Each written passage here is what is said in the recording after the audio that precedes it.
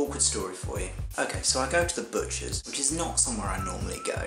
Everything's going great, I'm buying some bacon, until it comes to pay. And he says, £3.75 please.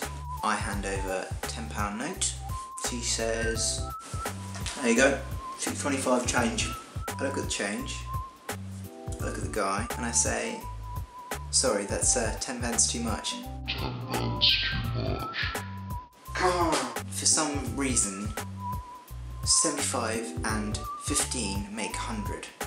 75 in my head is like 3/4 and 15 for some reason is the other quarter. And they make 100.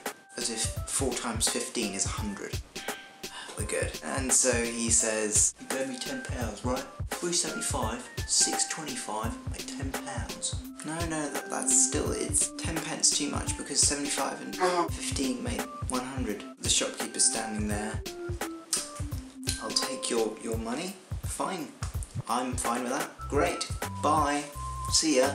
Get a calculator, mate. I actually said that.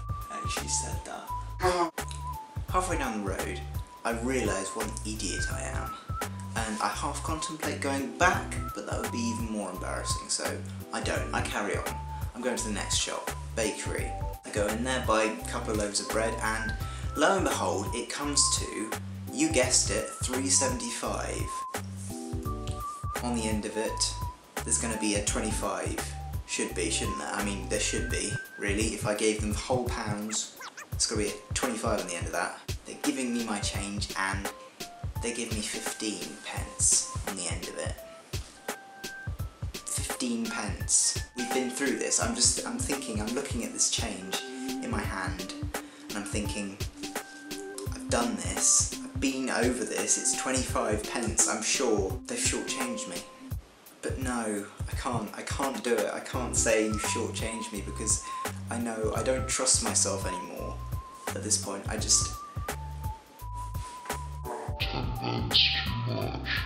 Shopkeeper. I have to walk out the shop just because I don't trust my own instincts anymore because they just failed me.